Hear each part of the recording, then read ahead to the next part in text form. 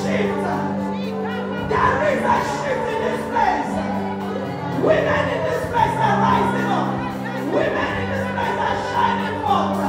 Women in this place are living their purpose. Women in this place are shining their light forth. That the world will see and give glory to your Father who is in heaven. Oh, hallelujah.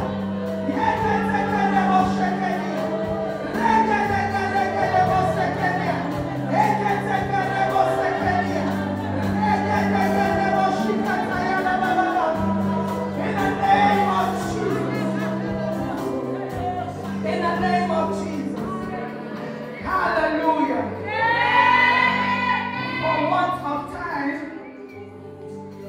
of time, I won't be able to go through my sermon, but I'm just going to read 2 scriptures this morning. Hallelujah.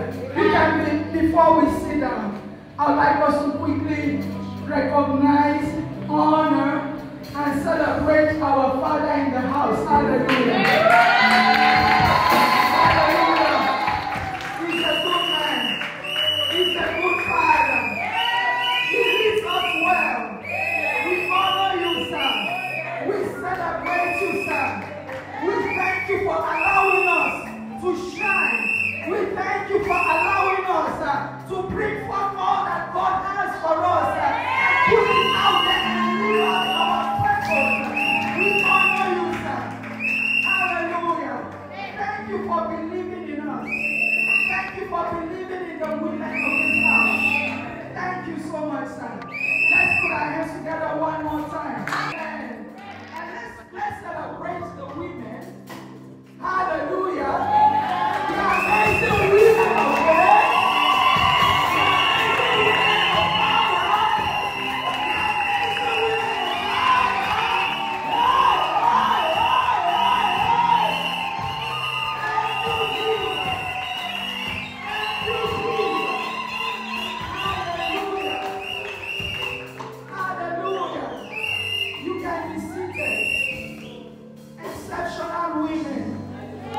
Extraordinary women, trailblazers, pace setters, builders, nurturers, teachers, advisors, guides, comforters, hallelujah, beautifiers, hallelujah. I bet some men want to be women right now. Some people are. Hallelujah. Please don't blame women. Don't blame those men who really, don't blame them. Because women are too much. Hallelujah. Multi-talented, multifaceted, multi-dimensional. Who is there like you women?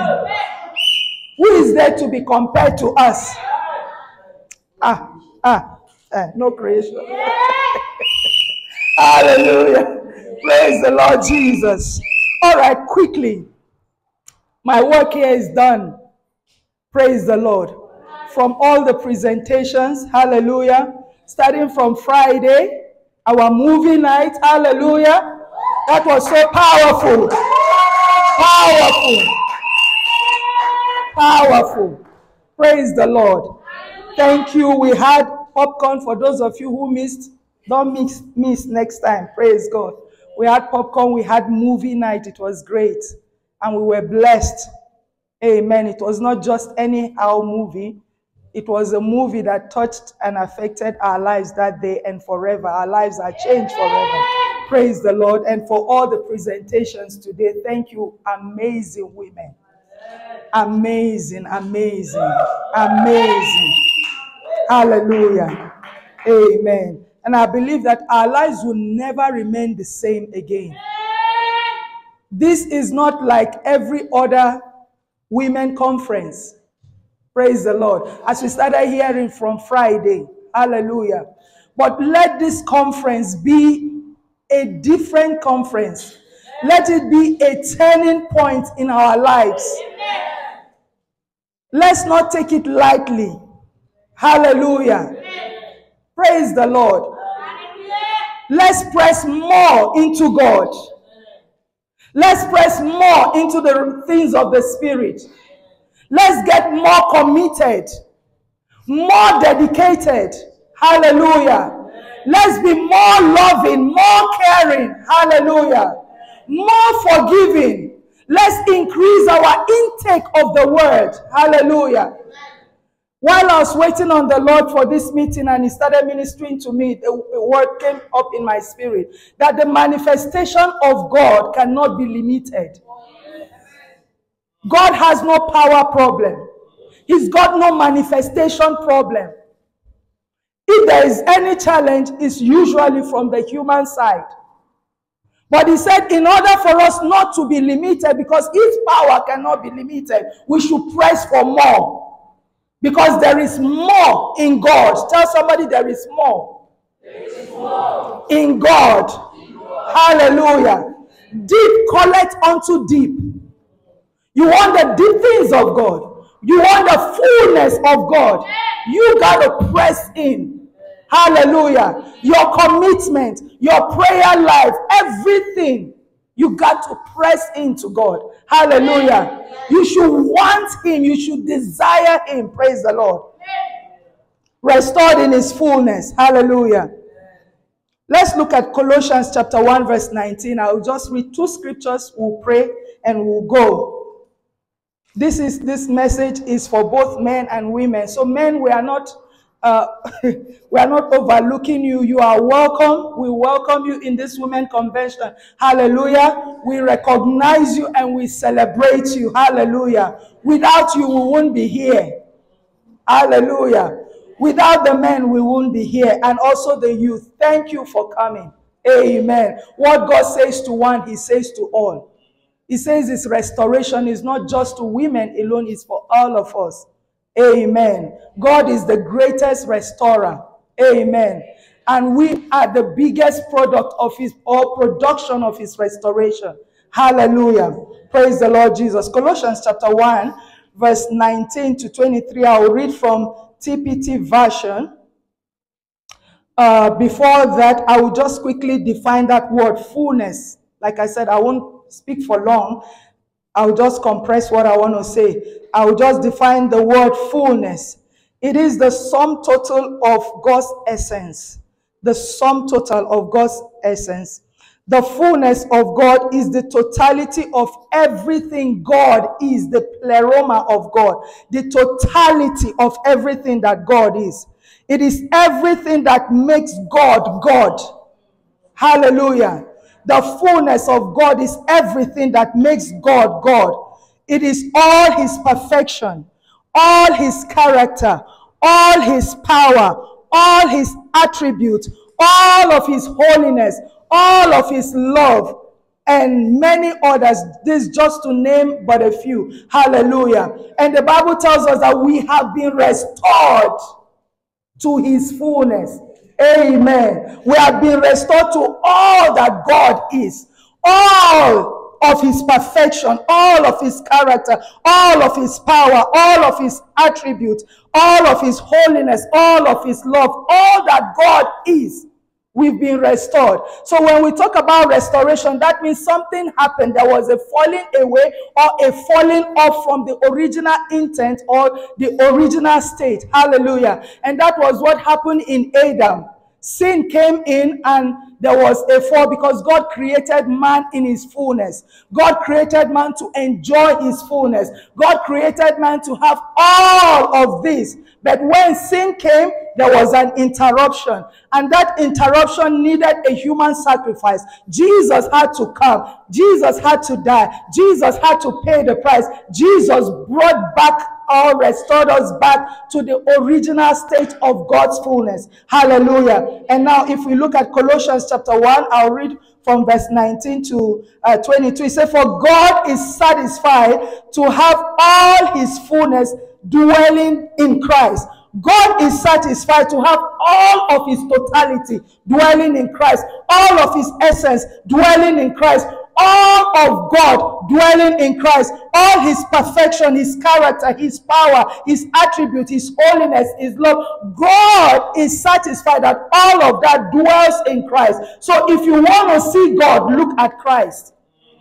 If you want to know the mind of God, all you just need to do is look at Christ, because all of God is in Christ Jesus. Hallelujah. And he said, I'm reading from TPT translation. It says, and by the blood of his cross, everything in heaven and earth is brought back to himself. Hallelujah. Back to its original intent. His original intent is his fullness. And in Christ, everything has been brought, he said, restored to innocence again, even though you were once distant from him, living in the shadows of your evil thoughts and actions. He reconnected you back to himself. Tell somebody you are reconnected. Back to him. He said he released his supernatural peace to you through the sacrifice of his own body as the sin payment on your behalf, so that you would dwell in his presence. That is the original intent. Dwell in his presence. Dwell in his fullness. For in his presence is what? Fullness of joy, and at his right hand is what? Pleasures forevermore. So it is God's intent that you and I will dwell in his presence. You and I will stay in his fullness. Hallelujah. We just don't stay in his fullness, but now because we are restored, we do what? We express. Hallelujah. So my title simply this morning is to express his fullness. That is why you have his fullness. That is why you've been restored to do what? Express his fullness. Because when pressure comes, it is what is on the inside that will come outside. Praise the Lord. So we live our lives from the inside out. So we express what is on the inside onto the outside. Hallelujah. We become more like Jesus from the inside outside. Hallelujah. Praise the Lord Jesus. Now, if you look at Colossians chapter 2, verse 9, it says, for in him dwelleth all the fullness of the Godhead bodily. Talking about Jesus. So if you are looking for God, you don't need to do this and that. You don't need to look up and down. Just look at Jesus. Hallelujah. It says, in him dwelleth all the fullness of the Godhead bodily. God the Father, God the Son, God the Holy Ghost. All in one person. Hallelujah. We don't serve three gods. We serve one God with three different personalities working together for the redemption of man. Hallelujah. In the GW version, it says all of God lives in Christ Jesus.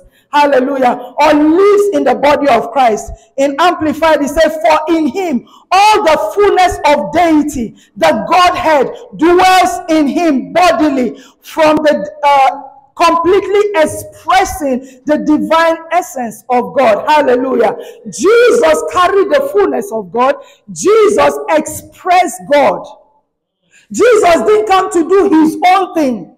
So if we want to see our life and how we should walk, how we should manifest, how we should demonstrate the fullness of God, who do we look at? We look at Jesus, the standard. Women, we must keep our eyes on who? Jesus, the author and the finisher of our faith. Hallelujah. Praise the Lord Jesus. And how did Jesus, okay, I will read TPT, sorry. I told you I'll read two verses, but I'm reading it in different translations. He said, for he is the complete fullness. Still talking about Jesus. He is the complete fullness of deity living in human form. Hallelujah. He said, and our own completeness is now found in him. Your completeness is not found in a man. Your completeness, English, tongue, is not found in a job. And that is why we get frustrated. Your completeness is not found in any government, not found in any nation, not found in anybody, so that you don't get frustrated. Hallelujah. You don't get depressed When a man is not able to live up to your standard, when a woman is not able to live up to your standard, he says, for he is the complete fullness of deity living in human body, and our own completeness is now found in him. Hallelujah. He said we are completely filled with God as Christ's fullness overflows within us. God's fullness overflowed in Jesus. And that was why he could do what he did on earth. Now his fullness has come on the inside of us. The day you receive Jesus, he came with his fullness. He came as deity. In case somebody is telling you, I'm taking your name to our deity, you are going to die. Just like Daddy was telling us last Sunday that they will threaten you, that they will kill you. Do they know who and what you carry? Do they know you carry the fullness of God? Do you know you carry the fullness of God? Because if you want to know who you are, look at Jesus. Hallelujah. If you want to know the mind of God, God said, look at Jesus. I put everything. Now, if you want to know who you are, you look at Jesus. He said he carries the deity bodily. There is no deity anywhere that can threaten you. No witch, no wizard anywhere. On the inside of you is the overflow of the fullness of God. Is the overflow of deity. You carry God the Father. You carry God the Son. You carry God the Holy Ghost. You carry his fullness. You carry his pleroma. What can dare you? What is that sickness? What is that disease? What is that situation? It's time you begin to acknowledge. It's time you begin to speak who you are, what you have, and what you can do. It's time you begin to open your mouth to begin to recognize, to begin to acknowledge the fullness of the Godhead that is in you in Christ Jesus. Hallelujah. I'm stopping now. Actually, my first scripture I wanted to read, forgive me. But I cannot but touch it because they are all connected. Philemon, we call it Philemon, but other people call it Philemon. Chapter 1, verse 6. He said that the communication of thy faith may become effectual by the acknowledging of every good thing which is in you in Christ Jesus.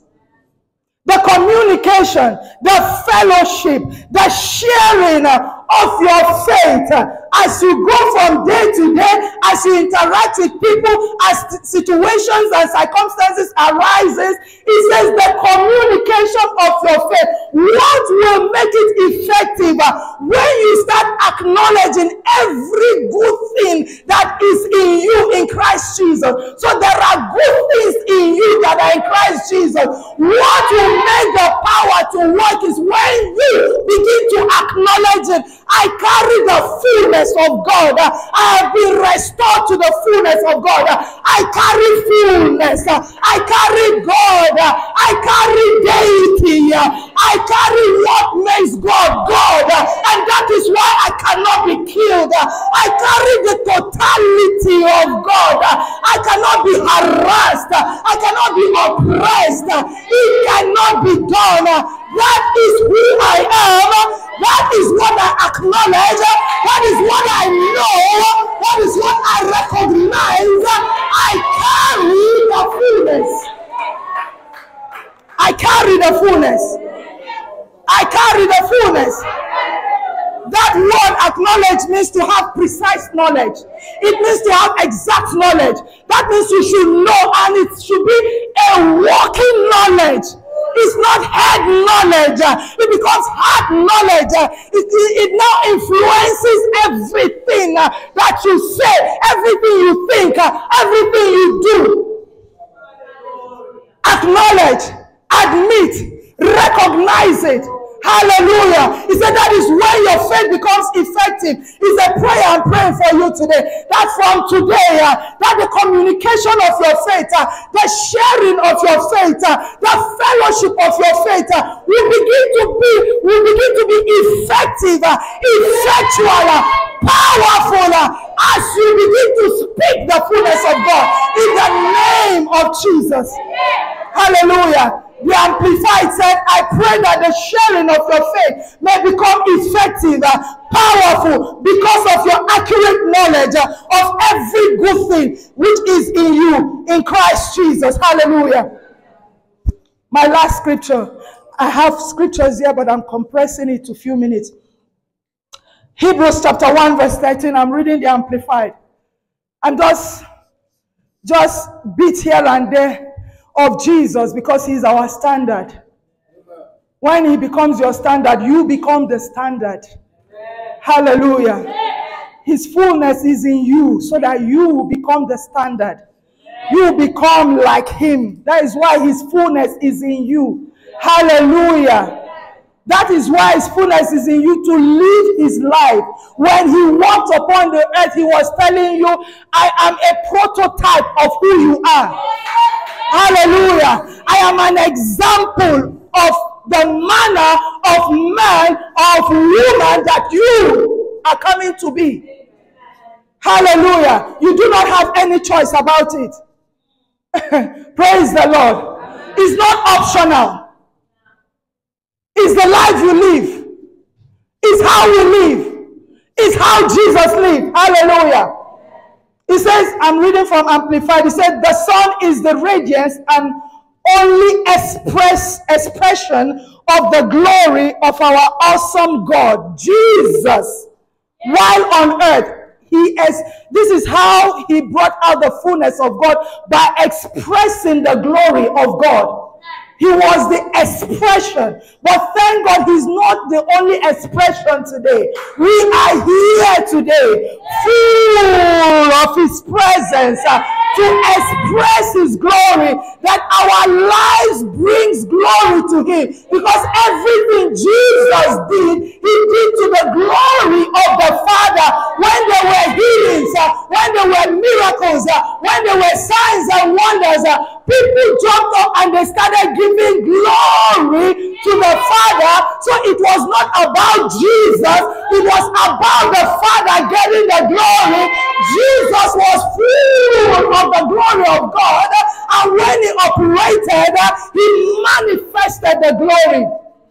I declare to you today, by the reason of what you are hearing, by the reason of the knowledge of the word of God, you begin to declare, you begin to manifest, you begin to express the glory of God.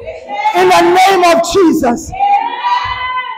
I'm rounding up. He said, God reflecting God's Shekinah glory, the light being the brilliant light of the divine, and the exact representation and perfect imprint of the Father. This, all of you. Hallelujah. You are representing Jesus. You are the light being. He said, you are the light of the world. The women kept saying, women, arise and shine. Your light has come. Hallelujah. You have your light to shine. Don't allow anything to dim your light. Don't allow any situation to dim your light. Don't allow any report to dim your light. You are a light being. You are a light carrier. You emit light. That is what is in you in fullness. So when darkness tries to raise its head, what are you supposed to do? You rise up like the light that you are, and you swallow up that darkness. He said the light shines in darkness. The light shines in darkness. Our women will shine in darkness. Amazing women will shine in darkness. The youth in this house will shine in darkness. He said the light shines and darkness cannot even understand it. He said darkness cannot comprehend it. Darkness is confused. You are not the one to be confused. Darkness should be confused. When he sees you, he should say, hey, I am done. Arise, shine your shine. Tell somebody, shine your shine. You've got your shine. I've got my shine. I won't allow any darkness to dim my shine, to stop my shine, to block my shine, to obscure my shine. I will shine my shine. Come on, I will shine my shine. You will shine your shine.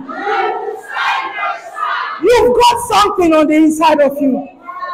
You've got the purpose of God on the inside of you. God did not create you without a purpose. God does not create anything without a purpose or without an intent. Even if he created in Christ, there is a restoration to the original intent. The purpose of God is in your life. The gifts and the callings there in your life. Everything God has ordained before the foundation of this world for your shining day are there. It is time to rise up and let your light shine forth. Hallelujah. Rise up to your feet. Rise up to your feet. Rise up to your feet. Hallelujah. We carry his fullness to shine. You carry his fullness to shine. You'll be restored to his fullness. Not to sit down and wallow in pain, wallow in bitterness, wallow in anger, wallow in misery, wallow in frustration. It's time to begin to acknowledge. That word acknowledge means to know. It's time to begin to know the exact thing, every good thing that is in you. Because in you is the fullness of power. In you is the fullness of glory. In you is the fullness of authority. In you is the fullness of the blessing. In you is the fullness of kindness. In you is the fullness of life and light. It is time that you will allow that fullness to begin to be expressed. It is time to express. You see a toothpaste tube. When pressure comes on it, what happens? Toothpaste comes out of it, right? And that toothpaste has got a purpose, right? What if when you apply pressure on it, liquid dishwasher comes out of it? Will you be happy? So you are just like that toothpaste tube.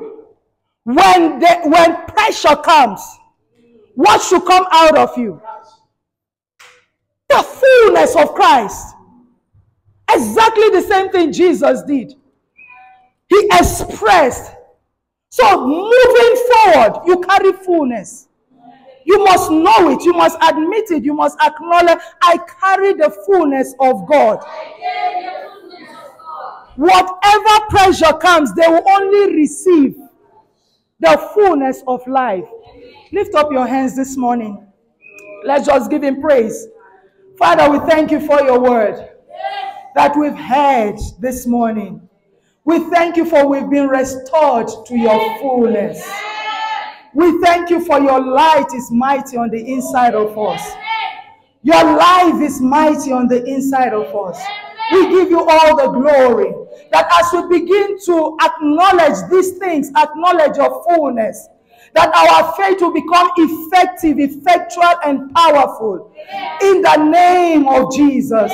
Thank you, Lord Jesus. Now, in case you are here this morning, you've not received Jesus as your Lord and your Savior, I would like to pray with you. What is the time? Your life. Because in him dwells the fullness of God. This fullness we are talking about. If you've not made Jesus the Lord of your life, you can never have him. You can never have this fullness. I'd like to pray with you. All heads bowed, every eye is closed. You want to say, Lord Jesus, I want to receive your fullness. Receiving your fullness is receiving you. Therefore, I want to receive you as my Lord and my Savior. Lift up your hand quickly, and I'll pray for you. Thank you for that hand. You want to receive Jesus as your Lord and your Savior. All right. Say this after me, dear. Father, I come to you in the name of Jesus. I've heard your word this morning that all of your fullness is in Christ Jesus, and I have been restored in your fullness in Christ Jesus. Therefore, I believe in my heart that Jesus died for me. I say with my mouth that Jesus is my Lord and my Savior. Lord Jesus, I receive you into my heart. Thank you for saving me. Thank you for forgiving my sin. And thank you for loving me. Amen. Hallelujah. Let's put our hands together.